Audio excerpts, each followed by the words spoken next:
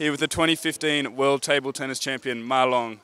This is your first final and your first World Championship title. Tell us your feelings. 我觉得现在来说应该感觉还是不错吧，因为这是自己第一次能够去拿到世锦赛冠军。可能之前的这种连续3次这种半决赛都视为王号，对我来说，其实这次比赛也有很大的压力吧。特别是又一次在半决赛的这种道路上，我觉得这种压力还是很大，而且特别是对樊振东，应该来说这半年来自己跟樊振东这种比赛当中可能输的还会很多，所以说自己也是顶着很大压力。但庆幸的是自己在最后的半决赛和决赛发挥得很好吧。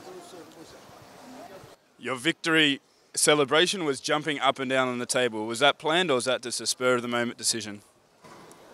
我觉得这个其实自己之前也会想到，本来是想做个拳击动作，但后来忘了。然后因为今天不是帕奎奥跟梅菲瑟比赛，然后想做一下，然后吸引一下大家眼球吧。但最后可能也一激动也忘了吧。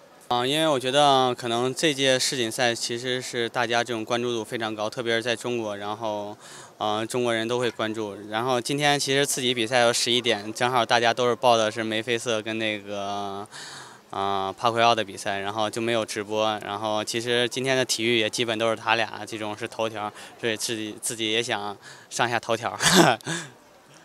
One last thing, a message to all your fans around the world in English.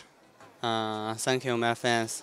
I'm happy I win the first World Championships. I will do my best for later. Thank you, Ma Long, and enjoy the celebrations tonight. Thank you, everybody.